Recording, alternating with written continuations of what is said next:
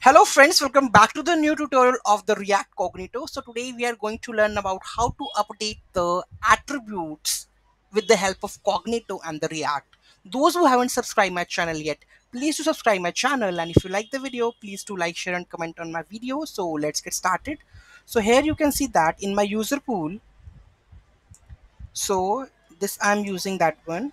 Okay, so here the current number is 88, this one. Okay, and here you can also see the same one, right? So how we are going to update this phone number? First I'm going to add this, the current phone number. So let me add this current phone number first. Okay, so current phone number and new phone number.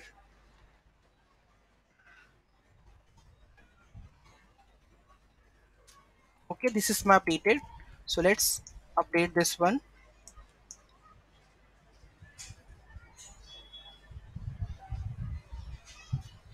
You can see attribute updated successfully. Okay, so let's try to reload this one and check the phone number is available or like this or not.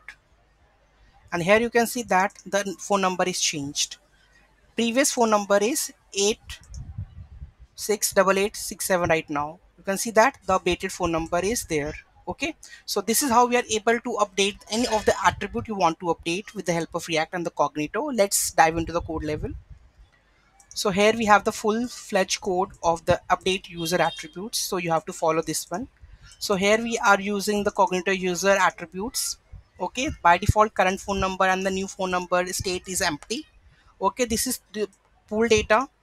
Okay, and here we have the user pool get current user. So because we need the current user data so that you can update the phone number or any of the attributes, right?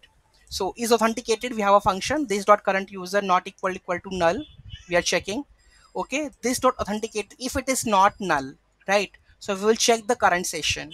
Okay, if there is a session and it is valid, then we will try to update the session.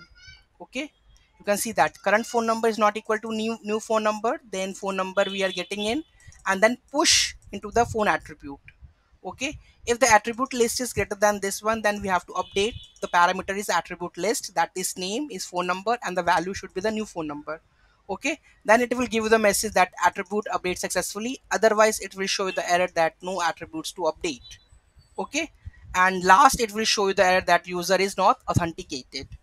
Okay, and the last one that we have the UI part. So this is basically the current phone number, then we have the new phone number, then we have the handle attributes, so where we are updating the attribute part. Okay, so this is the full-fledged code of that one. This is the main one.